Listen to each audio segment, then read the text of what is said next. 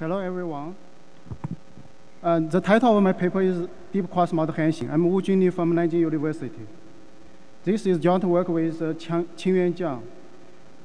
First, I will introduce the background of this work, and then I will introduce the model and the experiment. Nearest neighbor search tries to find the points closest to a query point queue in the database. For example, we can perform image retrieval. When we apply nearest neighbor search in big data, it meets several challenges, such as cursor dimensionality, storage cost challenge, and query speed challenge. Hashing is proposed to solve these problems. The basic idea of hashing is to map the data points from the original space to a binary code space. In many real applications, we may meet several cross-modal data. We need to perform cross-modal retrieval in applications.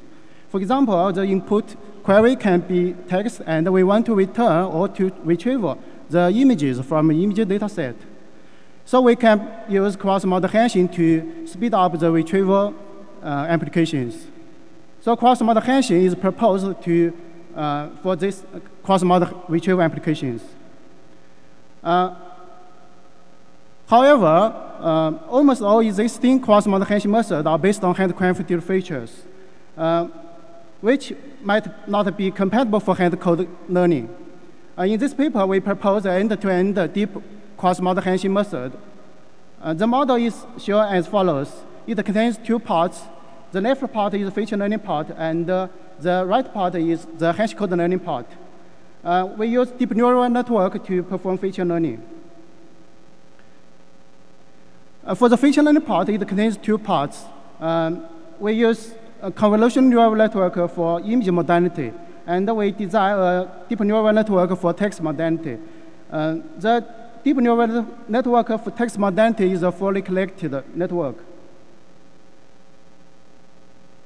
This is the objective function of our model. It's also the hash coding learning part. Sij is the supervising information. D is the binary code to learn. F is the output of the deep neural network for image modality. And G is the deep feature for the text modality. We design a backpropagation algorithm to learn the parameters, which are theta x, theta y, and b. Theta x and theta y are the parameters for the deep neural networks. We perform experiment on real data sets. First, we perform Hamming ranking task on 3 data sets, and we report the mean average precision. We can find that our model can outperform all the other baselines in real applications.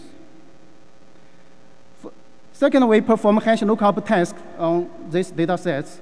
We report the precision we call performance. We can also find that our model can outperform all the other baselines. We also compare our model with several variants of our model. We can find that the image feature learning and the text feature learning are both essential for our model to achieve good performance. In conclusion, in this paper, we propose an end-to-end deep learning framework which can perform feature learning and hash code learning simultaneously. It can achieve the best performance in real applications. If you are interested in our work, please come to our post. Thanks.